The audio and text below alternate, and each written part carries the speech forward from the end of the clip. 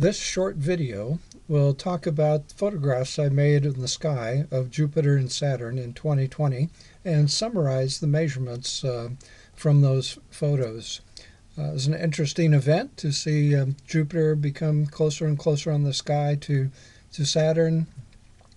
Starting in August, photograph of Saturn here on the left and Jupiter here, somewhat near the asterism of the teapot in the constellation of Sagittarius. During the fall of 2020, Jupiter is moving at a greater angular speed on the sky than Saturn and slowly caught up on December 21st. So we'll talk about those measurements. I want to show you the picture on December 21st of 2020. This is from a different location, still in southwest Omaha. But now the two planets are so close that on this photograph you'd have trouble seeing them as separate objects, just 0.1 degree apart from each other. So here's a typical photograph that I have. In this case, the moon is here. It's overexposed.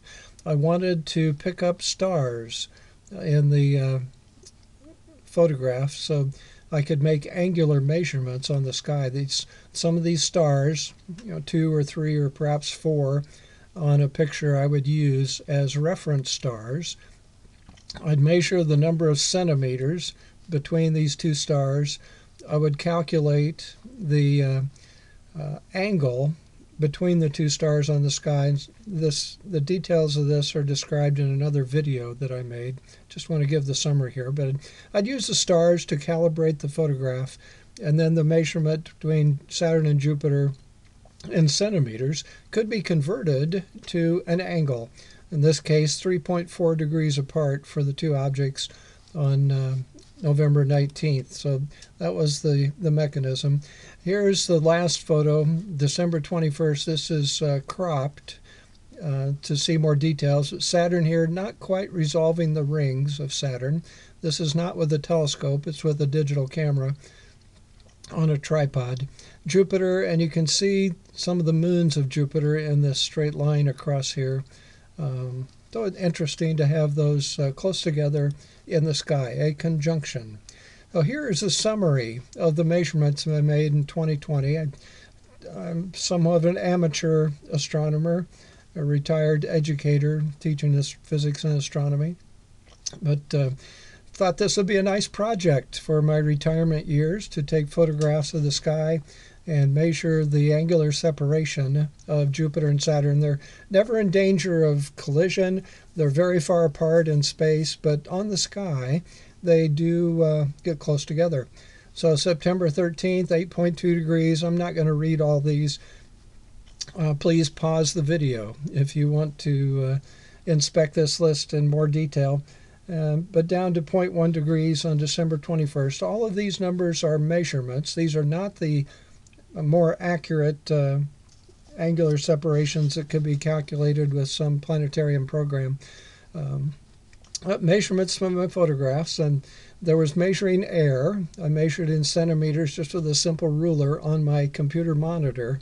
I did not print these off and try to do a very, very accurate measurement of the distances.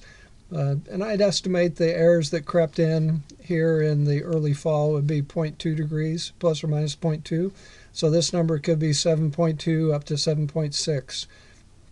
I'd expect the true value to fall someplace in the range of 7.2 to 7.6 degrees separation. Later on, I did more cropping and made the objects more measurable. And I'd estimate I'm only off by plus or minus 0.1 degree for these photographs from December. So an interesting project. Jupiter did get closer to Saturn. The two objects only 0.1 degrees apart on December 21st.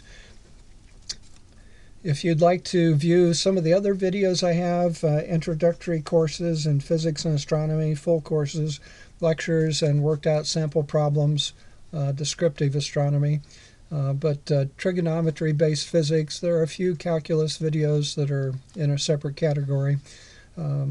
But please view these websites or go to these websites. I do not collect any personal information. There's no registration. There's no cost. I don't set cookies. I don't ask for donations. Totally free. But you'll find a name of a video, how long it is, a description, and a direct link to the YouTube video at these websites. Hope you enjoy and keep looking at the sky.